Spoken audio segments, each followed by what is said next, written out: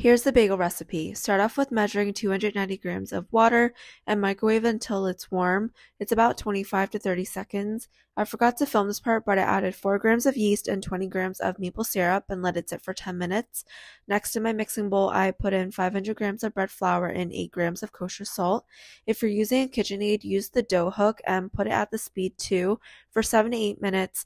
Slowly add the yeast mixture as you go. Then you cover the dough and then you let it rest for 10 minutes and then you repeat. So mix for 7 to 8 minutes and then let it rest. If you don't have a KitchenAid, you can knead the dough by hand for 15 minutes until it's smooth and slightly tacky. Then you divide the dough into 6 pieces. There are 2 ways to shape your bagels, but I personally think it's down to your personal preference. I don't think there really is a right or wrong way. I usually just do what's easiest, which is the first method for me.